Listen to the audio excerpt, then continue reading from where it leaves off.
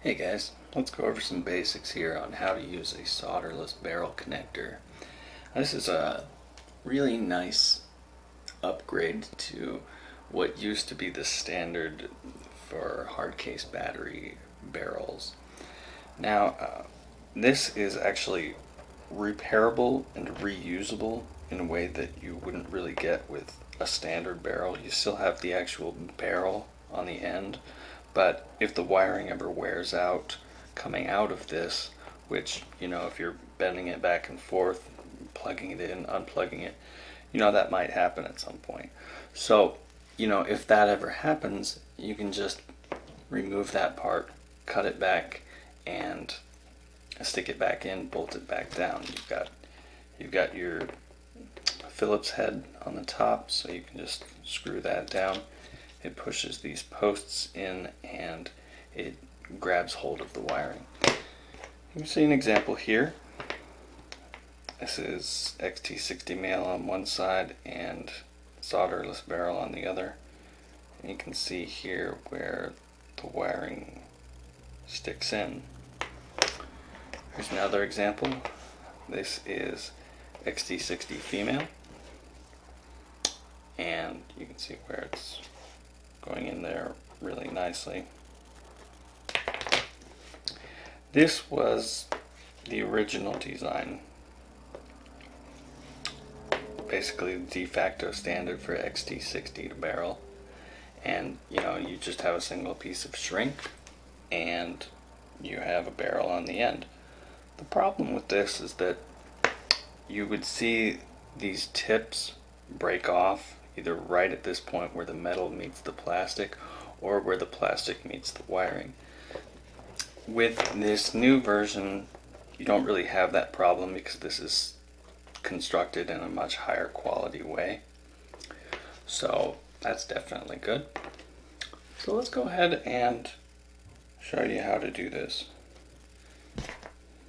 Here we have the latest and greatest in XT60 revision, the XT60H, which, unlike previous versions, it actually has a shroud on the end.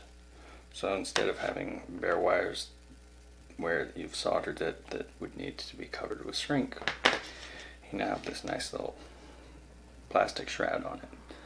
So on an XT60 pigtail that you get by default, it's going to be pre-tinned with solder, but we don't really need the solder.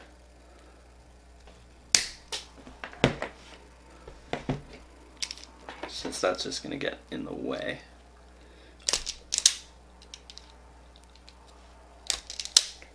So let's just go ahead and strip this back a little bit after cutting it. Got ourselves some nice bare wires. That's good. And what we're going to want to do here is we're going to want to make this as nicely twisted together as we can so that we can stick it all into the terminals. Now, as far as the default XT60 pigtails that you would get from Luna or possibly other suppliers, it's a pretty large size wire, so you might have some difficulty getting it all in here. And this isn't a high current connection, so if you need to, you can cut this back a little bit, trim off enough of the wires to get it to stick in there better. So if you run into that issue, don't let it trip you up. You'll be fine doing it that way if you need to. So here we've got one end stuck in, and we can see it's in there pretty good.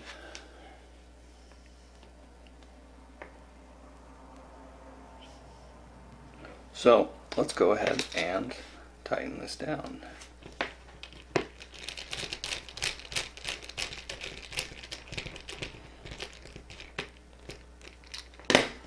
So we got this tightened down, and we can see, we can pull this. That's not going anywhere. And we can do the same thing on the other side.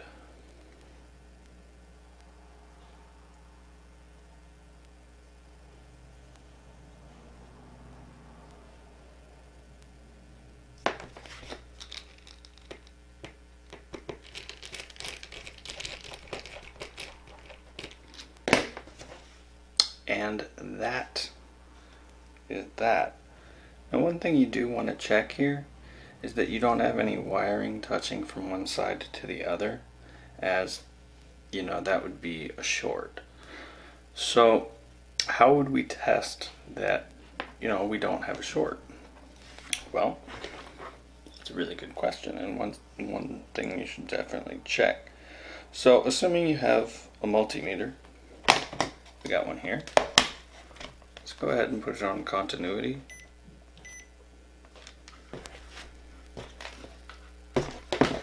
Double check that we have it on continuity.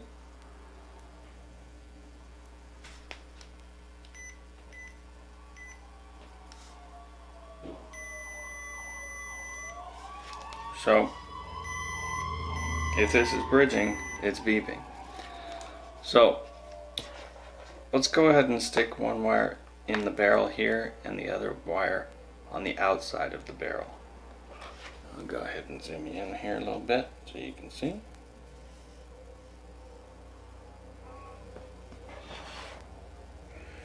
We got one in and one out. The inside corresponds to one polarity and the outside corresponds to the other. So if this was touching, then this would be right now, and it's not, so we're good to go. Now if you're finding that you've got a whole bunch of excess wires here and it looks like it might end up touching at some point after it's, you know, moving around and that sort of thing, then you know, you might want to trim that back a little bit. You could definitely give that some consideration. But for right now, I think this is good just to kind of go over the basics. So now let's go over how to cover this up, because you know, one thing to keep in mind is these terminals, even the screws, you know, they're conductive. So you know, if you had like, I mean, if you're just touching it with your fingers, that's probably not a big deal, since it's not going to, you know, it's not going to go through your skin unless it's like above 60 volts, something like that. But, you know, if you have a wedding ring or something like that and you happened to bridge that, you know, that would definitely suck. So let's go ahead and figure out a way to cover this up, shall we? So we got a few options here.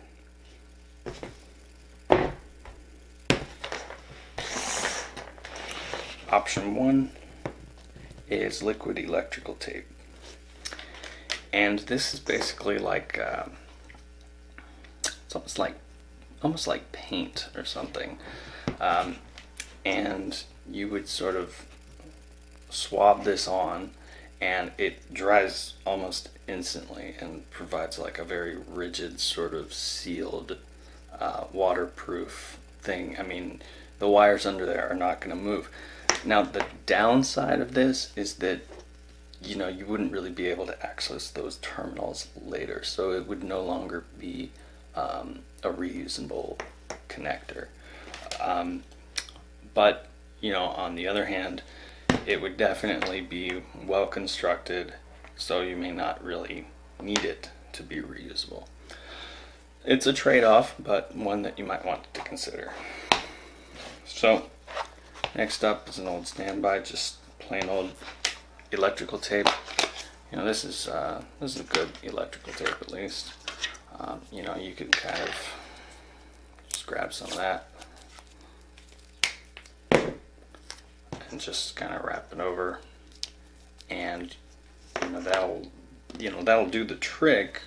It's not necessarily fancy, and you know, not necessarily going to hold forever, but it's an option.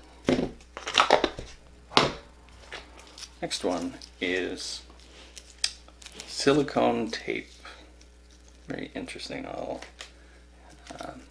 piece of tech. You can wrap this over and this fuses to itself basically instantly. So just wrap it over like you would the electrical tape, and it's almost like as if you put heat shrink on it or something. It's not going to unravel or anything like that, even if you're very harsh with it, because it literally like fuses together. So it's just one single piece, but you know, if you need to cut it off later, you can. So you kind of get the best of both worlds, like having electrical tape as well as having liquid electrical tape. Next up we got heat shrink. So here we have a nice big old piece of heat shrink, right? This is definitely doable, but you know, as far as these sort of like kits that you get, you're probably not going to find the right size that you would need to go over this end piece. So that's really the only downside. You know, there are certain kinds of heat shrink as well, like this is adhesive lined, so once you heat it up, it's probably not really going to be movable either, so it's going to be similar to the liquid electrical tape. Personally, I would probably go with the liquid electrical tape over this. It does provide a decent amount of abrasion resistance that the liquid electrical tape might not provide unless you do like multiple layers.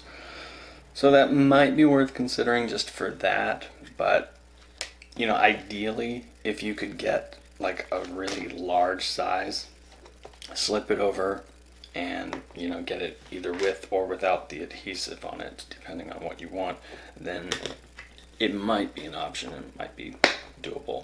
But like this small stuff, I mean, you can't even really stick it on there. You know, I mean, you can see here, it's not even going to go over halfway. So something to keep in mind there.